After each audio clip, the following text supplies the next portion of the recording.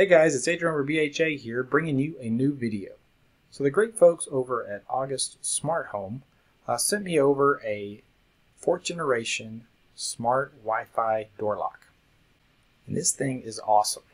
So this thing has Wi-Fi and Bluetooth all built into it, which makes it great for using the app on your phone. So let's dive right in and check this thing out.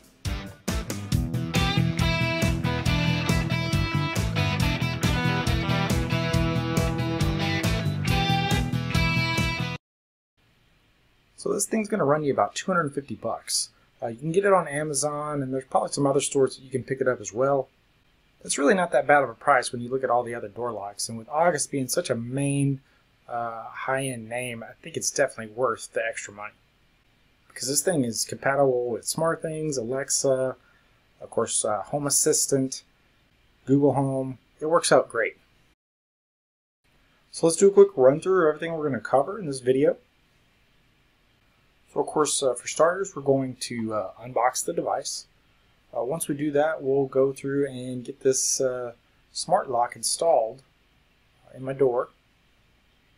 Once we have it installed, then we're going to configure it with the August Smart Home app.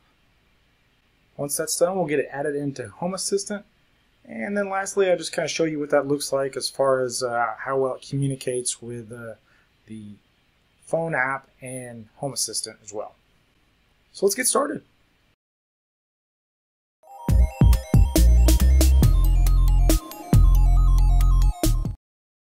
Alright, so here is the box.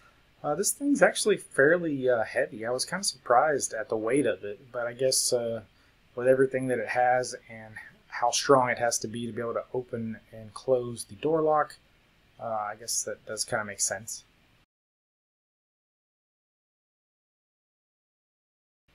So you got your instructions here and all of the various things that you'll need to get this thing installed. The great thing about it is you won't have to completely remove your existing door lock. So basically you're just going to replace the thumb turn on the deadbolt of your door lock with this unit here, and that's it. Everything else gets to stay the same, so that's kind of nice. It also comes with a Bluetooth door sensor.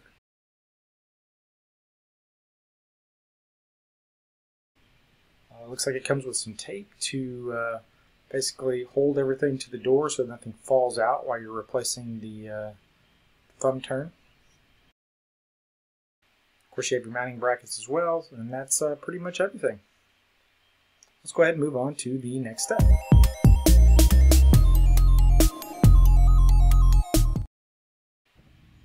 Alright, so here is the deadbolt on my front door.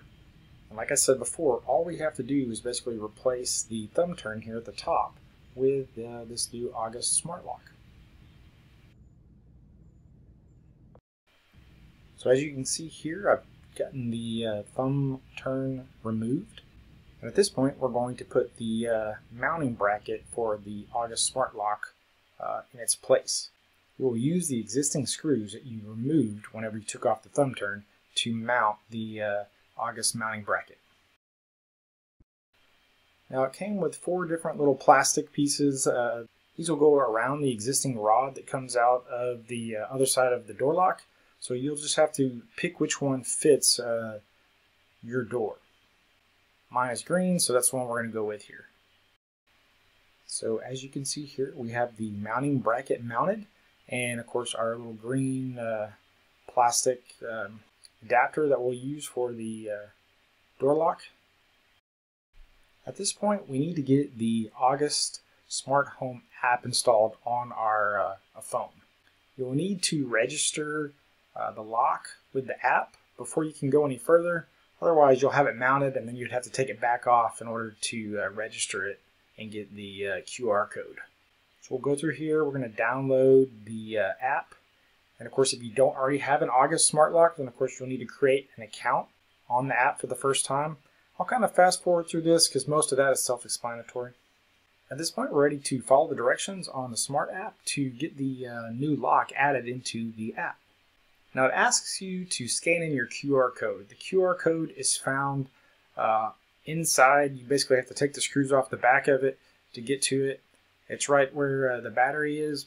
I had problems getting the QR code to scan properly. It just wouldn't pick up. So basically what I did was click down at the bottom where it says couldn't scan QR code, and then you can put in the serial number instead.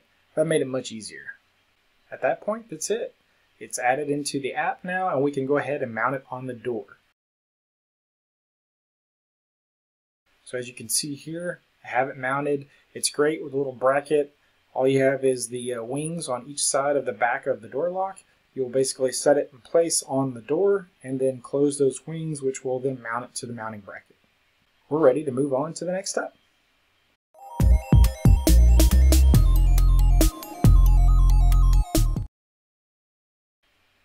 Alright, so we've got it mounted and we've got it registered in the app itself. Now we need to do some configuration and finalization as far as getting that lock set up in the app. So you're basically going to follow the directions in the app to set up the lock. We'll go through and do a search for the lock. Once it finds it, then of course it'll ask you to name it and also name your house as well. I guess you can basically have multiple houses defined on your app so they give you the ability to break everything out. So I'll just call the house Burns, gave the door lock name as front door. That's where it is, so I thought that made it the easiest. It actually came up asking to do a firmware update. I'll kind of fast forward through that because you don't want to wait for it, but it went through, and as long as your phone was close to the lock itself, it was able to update pretty quickly.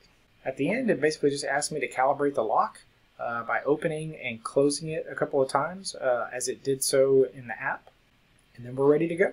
If you remember, it also came with a Bluetooth DoorSense door sensor. Now my front door already has a smart door sensor that I have integrated via Z-Wave and SmartThings, so I don't necessarily need one here, so I'm going to pass on that for right now. But I probably will come back and do it later, that way I can use that door window sensor somewhere else. As part of the last part, we need to get it connected to Wi-Fi. So currently it's just set up via Bluetooth, and that's how my phone has been communicating with it, but we want to be able to have it set up for Wi-Fi, that way we can do it remotely even if we're not right next to the door. So you'll follow the directions here. You're going to add in your password for your home SSID, and then it should go out and get connected based on what your phone is connected to. And that's it.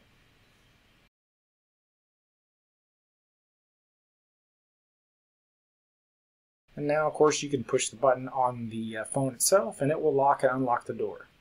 Pretty simple. Let's go ahead and move on to the next step.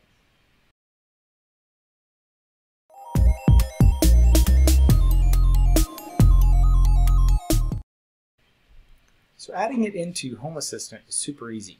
With the Home Assistant integration, you can do everything from the web interface. You don't have to edit any YAML files or anything, which makes it really nice.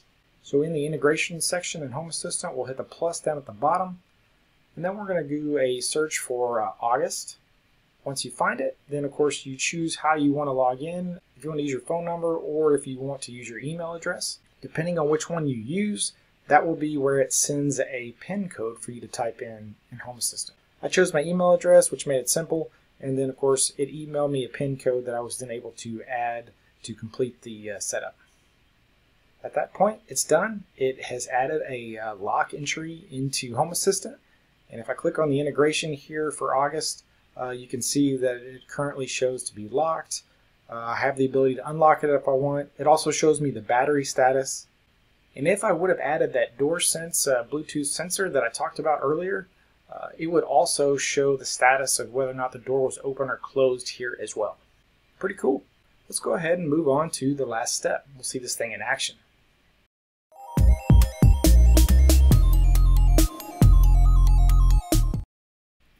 So on the left side here, I have my August Smart Home app on my phone. And on the right side, I have the lock pulled up in Home Assistant where we integrated it previously. And basically, I was worried that there might be a little bit of delay with Home Assistant and August, since there is obviously a cloud source there that it has to communicate with, but it was actually pretty responsive. I was able to unlock it in Home Assistant, and it responded within a second or so. It was pretty quick. That's pretty much it, guys. As you can see, I can unlock, lock, both from within Home Assistant or the app. I can even set it up in Alexa with a Alexa skill and be able to have Alexa unlock and lock the door as well. For $250, the Wi-Fi, Bluetooth, all the features that are built into this lock itself, it makes it a no-brainer. And the fact that you're able to keep the lock that you have already and only change out the thumb turn, perfect. So if you haven't installed any smart door locks yet, definitely go and check out August's website and see what they have to offer. So let's do a quick run through of everything we covered in this video. So of course, for starters, we unboxed the device. Once we did that, we basically installed the lock on the front door. Once we had it installed, then of course we had to get it configured in the August Smart Home app on our phone. Once it was configured and working, then we were able to get it added into Home Assistant. And then of course lastly, I basically showed you what that looked like in action. That's the end of the video, guys. Like I said, definitely check out August's website. The latest version of this lock is amazing. And of course they also offer keypads for it, as well as smart doorbells, so definitely want to check out all that they have to offer. As always, I want to thank everybody that has donated to my Buy Me a Coffee link. Every little bit helps. If you haven't had a chance, hit my Teespring merchandise page for all your Burns home automation merchandise. As always, if you liked the video, please subscribe to my channel. If you have any questions or comments, hit me up in the comments below. If there are any videos out there that you would like to see that I don't already have out there, let me know in the comments as well, and I'll see if I can't get something together for you. Otherwise, I'll see you guys around. Thanks.